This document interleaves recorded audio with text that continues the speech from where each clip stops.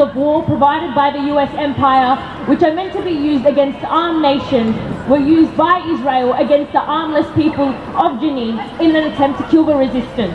Make no mistake, this was a security operation, but this was not one aimed at armed combatants, but at the Palestinian resistance, which threatens the very fabric of Israel. It is not about killing individual revolutionaries, but attempting to kill the revolution itself, as Israel aimed to exterminate Jenin and its refugee population. The end game was for Palestinians to give up any hope of self-determination and liberation. But Israel has failed for 75 years, and it has failed this week. We could demand some further real concrete steps from the Australian government.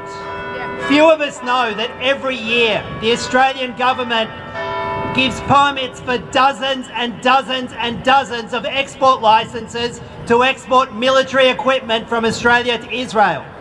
We should demand that to end.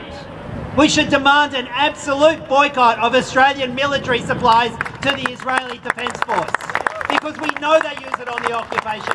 We know they use it to kill Palestinians. We know they use it to kill Palestinian kids, and we should demand that end. No continued military engagement between Australia and Israel. The killing of Palestinians will never be normal. Life under occupation will never be normalised.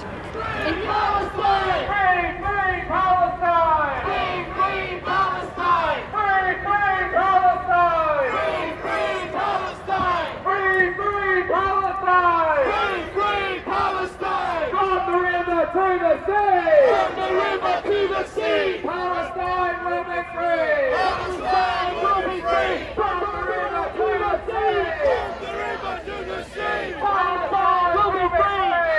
Palestine will be free! Palestine will be free! Palestine will be free! Palestine never die! Palestine will never die! Palestine will never die! Palestine will never die! Palestine will never die! Palestine will never die! Palestine will never die! Palestine will never die! Free, free Palestine! Free, free Palestine! Free, free Palestine! Long live Palestine! Palestine will be free! Palestine will be free!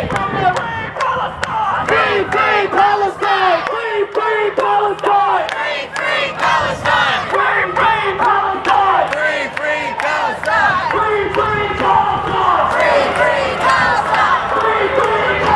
Free, free Palestine! Free, free Palestine!